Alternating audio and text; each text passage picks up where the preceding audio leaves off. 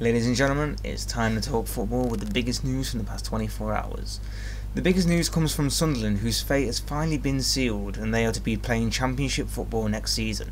This comes after Sunderland were defeated very late on by Bournemouth and Hull City claimed a point against Southampton. Sunderland's fate was seemingly sealed a long time ago, but it's now been mathematically confirmed. Not a lot of goals around in the Premier League in today's other games, with Leicester defeating West Brom thanks to a Jamie Vardy goal, and there was a 0-0 draw between Stoke and West Ham, whilst in the late game Burnley defeated Crystal Palace to claim their first away victory of the season.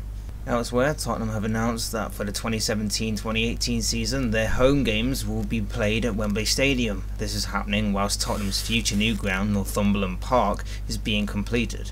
The final game ever to be played at White Hart Lane will be on the 14th of May, when Tottenham face Manchester United, and will be a close the curtain game on a ground that Tottenham have called home for 118 years.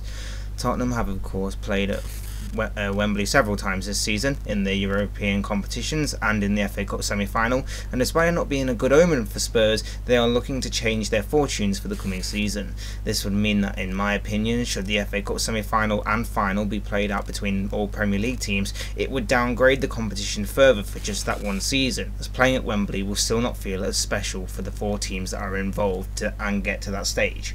And finally, a bizarre story down in League 2, as Leyton Orient, who are bottom of the league and already relegated, were 5 minutes or so away from ending their home campaign against Colchester United when fans stormed onto the pitch in protest against their owner Francesco Becchetti.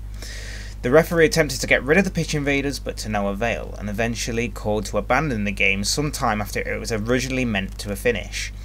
But an hour or so later, after the fans had cleared away, that is, and the referee and the players re-emerged to finish the game, with the final score remaining 3-1 to the away side. That rounds up some of the top news stories from the past 24 hours within the footballing world. Please feel free to comment down below on anything that I may have either missed or anything that I spoke about, and I will see you in the next video. But before I do go, Sunderland being relegated today is obviously the top story, and I'll leave you with Andy Tate, who will tell us whose fault it really was.